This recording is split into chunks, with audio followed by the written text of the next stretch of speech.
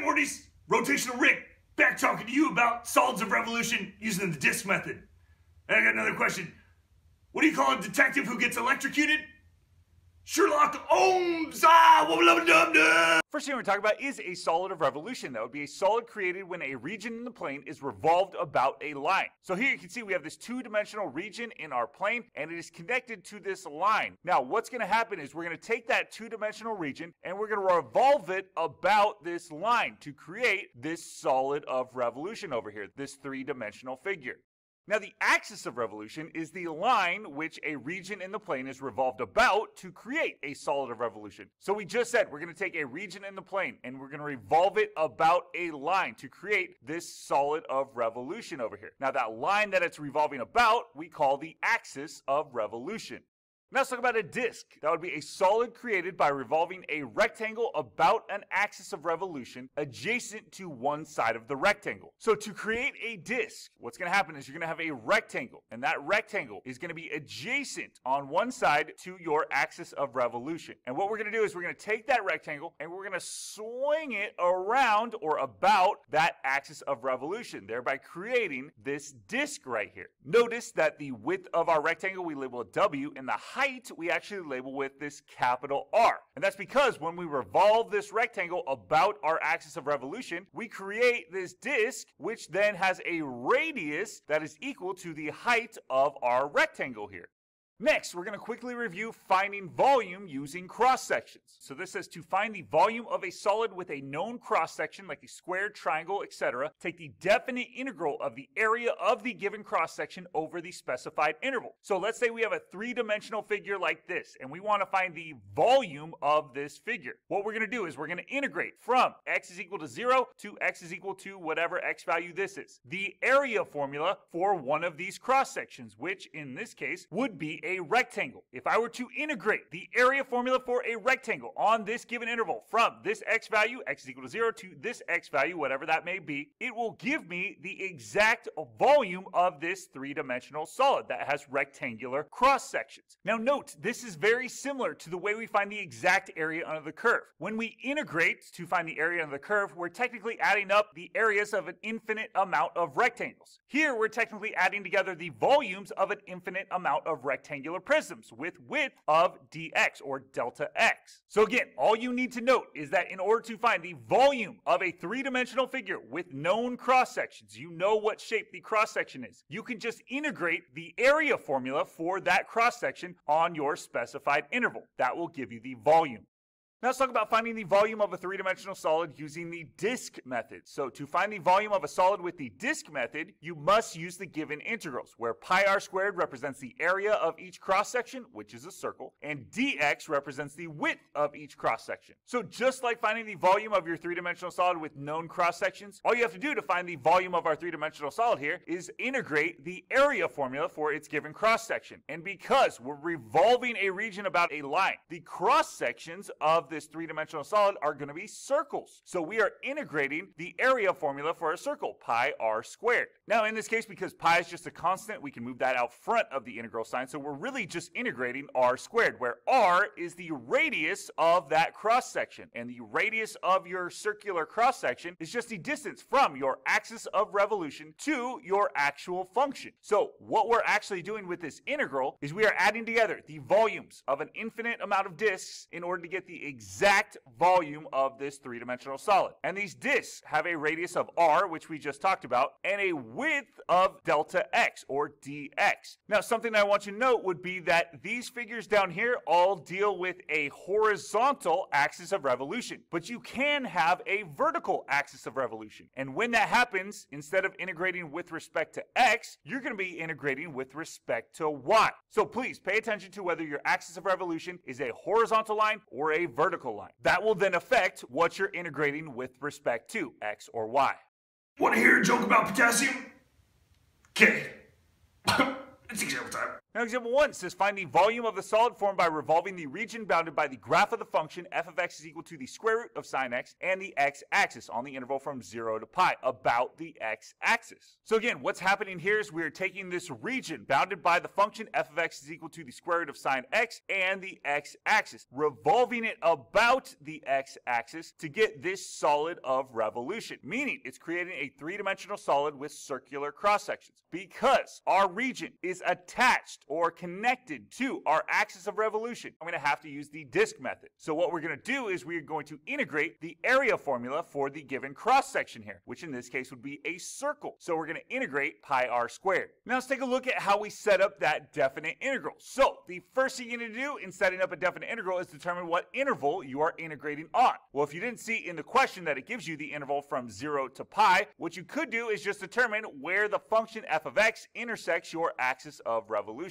So where does the square root of sine of x equal 0? If you look at this particular graph, you can see that at x is equal to 0 and x is equal to pi, the square root of sine of x is equal to 0. So that is the interval that we are going to integrate on. Next, we need to think, because we're finding volume, we're obviously integrating an area formula. So what area formula are we integrating here? Well, because we're revolving this solid about the x-axis and it's connected to that axis of revolution, we're going to be using the disk method in order to find this volume, meaning we're going to integrate the area of a circle formula, pi r squared. The only thing we need to find is our radius. What is r in this case on that given interval? In order to find the radius here, it's just going to be the distance from our function to our axis of revolution. What is that distance here? Well, in order to find this distance, you need to take whatever's greater in terms of y and subtract whatever's lesser in terms of y. So our function is clearly above our axis of revolution. So we're going to take our function, which is f of x is equal to the square root of sine of x, and subtract our axis of revolution, which is just y is equal to 0, the x-axis. Square root of sine of x minus 0 is just going to be the square root of sine of x. That is going to be the radius of your given circular cross sections here. So now that I know my interval and I know what my radius is, I can set up my integral from a to b of the area formula for my given cross section, which is pi r squared. And remember, the pi just jumps out front because it's a constant. So all I have to do is plug in 0 for my a, plug in pi for my b, and my radius I found to be the square root of sine of x, so that's going to go in here. Sweet. Now I'm ready to evaluate this using the fundamental theorem of calculus. So first thing we need to do here is simplify inside the brackets. The square root and the square, oh, those cancel each other out. That's nice. So now all I have to do is just integrate sine x and use the fundamental theorem of calculus with these given limits of integration. So what is the antiderivative of sine of x? That would be negative cosine of x. I then evaluate this using the fundamental theorem of calculus. I take my upper limit of integration, pi, plug that in for x, and subtract when I plug in my lower limit of integration, 0 for x. I then simplify each of these. Cosine of pi is going to be negative 1. Cosine of 0 is going to be 1. I then simplify inside the brackets and I get pi times the quantity 1 plus 1, which equals 2 pi.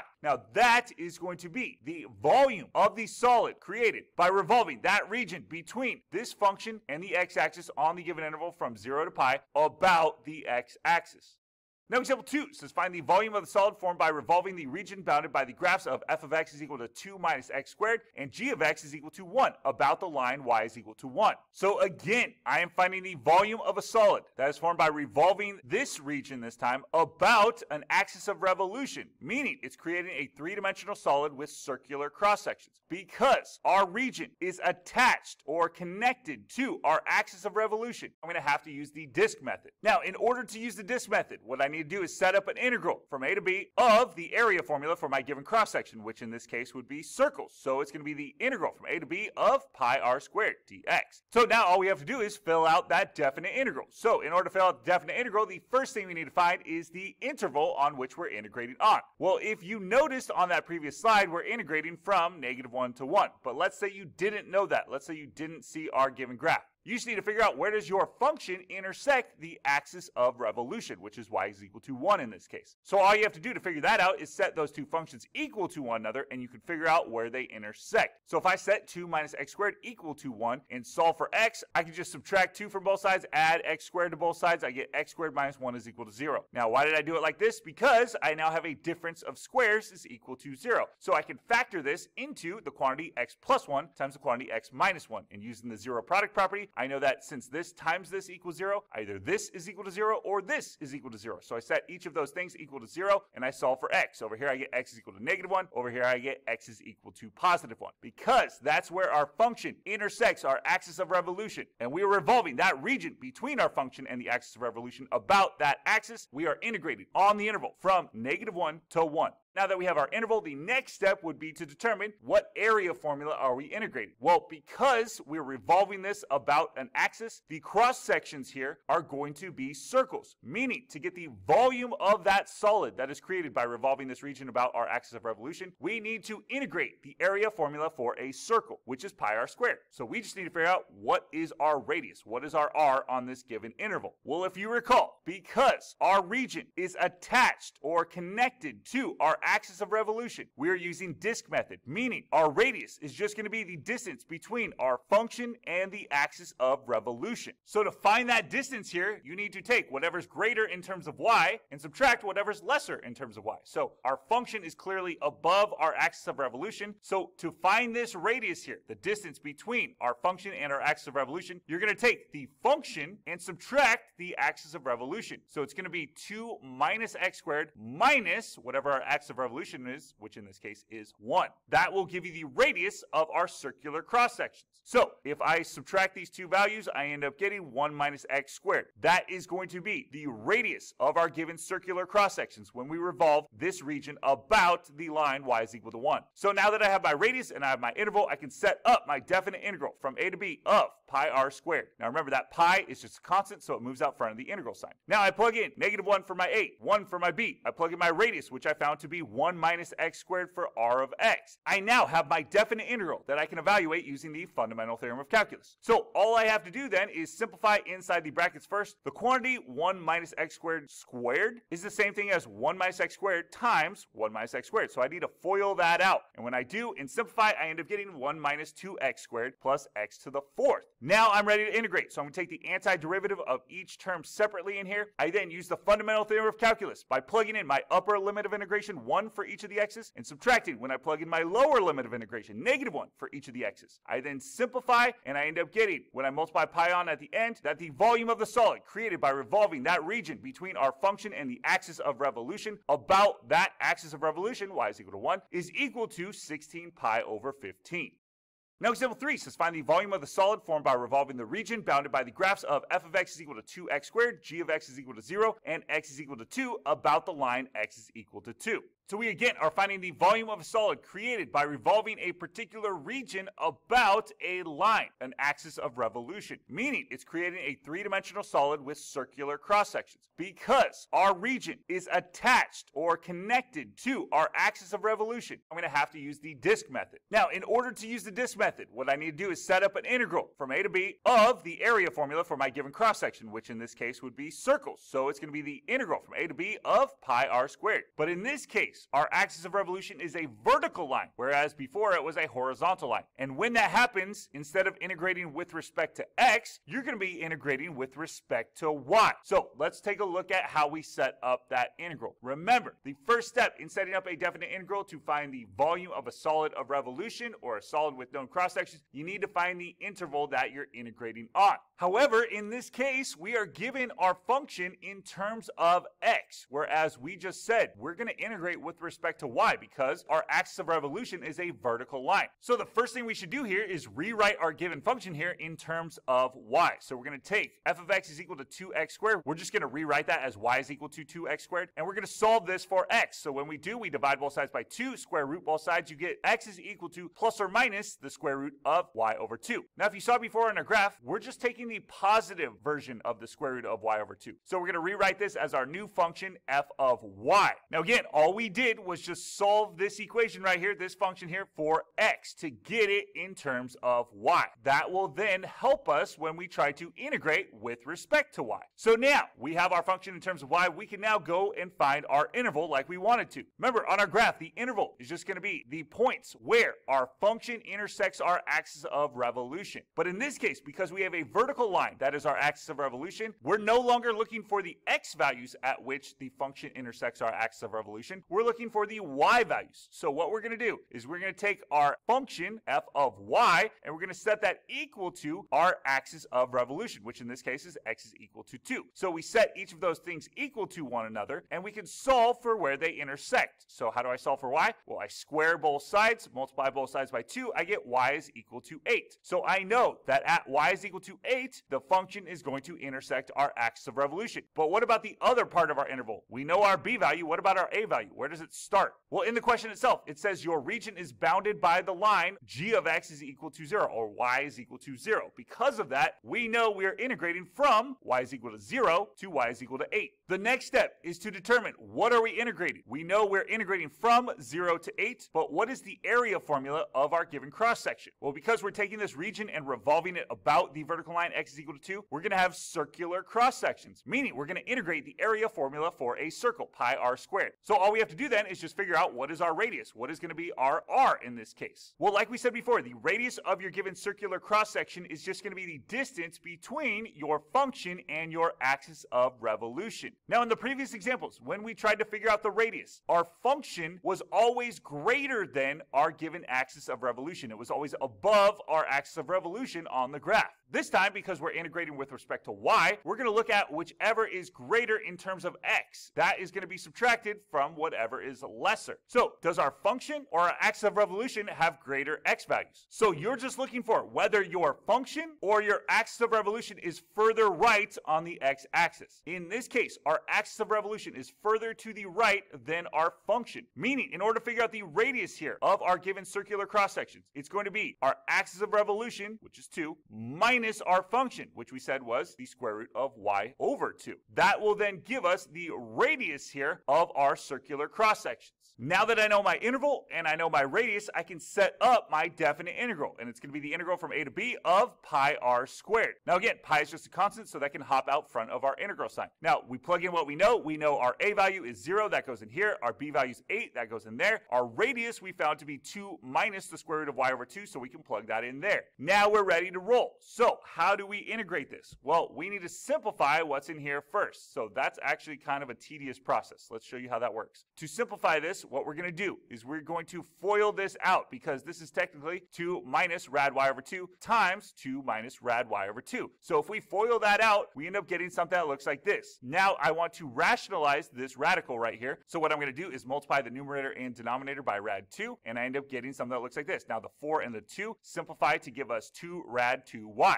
Now what I'm going to do from here is I'm going to integrate each term separately. The reason is because one of these is going to require u substitution. So here this 4 is going to hop out front of our integral because that's just a constant. Same thing with the 2, and same thing with a 1/2 here, because this is technically 1/2 times y. So I can take a 1/2 and just move that out front of the integral sign. Now, in order to integrate this, in order to find the antiderivative of the square root of 2y dy, this is going to require u substitution. I'm going to set u equal to 2y. The reason is because when I take the derivative here, the derivative of u with respect to y is going to be du dy.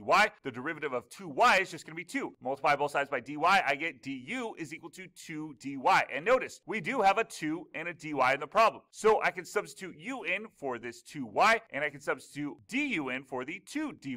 Now we're ready to integrate here. So when I take the antiderivative of dy, that's just going to be y. When I take the antiderivative of u to the 1/2 power, because that's what the square root of u is, it's going to be u to the 1/2 plus 1 over 1/2 plus 1. And when I take the antiderivative of y dy, that's just going to be y squared over 2. I then multiply back on the constants that were out front of each of those integrals, and now I simplify inside of my brackets. Once I do that, I end up getting 4y minus 2 over 3, u to the 3/2 plus y squared over 4. Now, in order to evaluate this using the fundamental theorem of calculus by plugging in our lower and upper limits of integration, I need them all to be in terms of y. So I'm going to take whatever I set u equal to, which was 2y, plug that back in for u, and now I'm ready to roll. So I'm going to evaluate this using the fundamental theorem of calculus. I'm going to take my upper limit of integration, 8, and plug that in for each of the y's, and then subtract when I plug in my lower limit of integration, 0, for each of the y's. I then simplify inside each of these parentheses and multiply that pi on at the end, and I get that the volume of the solid generated by revolving the area of that region between our function and the vertical line x is equal to 2 about the line x is equal to 2 is 16 pi over 3.